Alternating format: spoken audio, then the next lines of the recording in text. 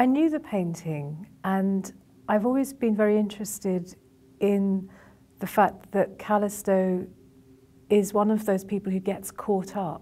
I've always been interested in those characters in stories who aren't the hero or the villain. They are just the person who gets caught up. And I think that that's often the human role in the stories of the gods. And I was also interested because of the way she's depicted, so that her head is almost out of sight. She's not there as a person, she's there as a question. And this idea for me of her as a question.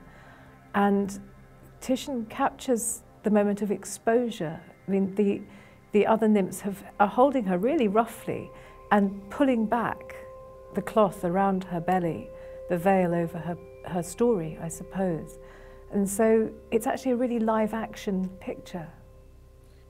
I think if people call Titian's work poetic, that they're talking about poetic in the right way, which is that he uses enormous precision and depth to bring about something very, very human, rather than create something romantic or epic.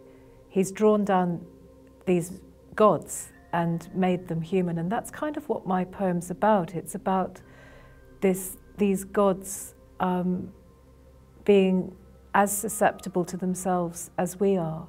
And so when I say that Callisto's growing belly was a question to the gods, she is there as evidence that they give in to themselves and cross boundaries and do all the things that humans do.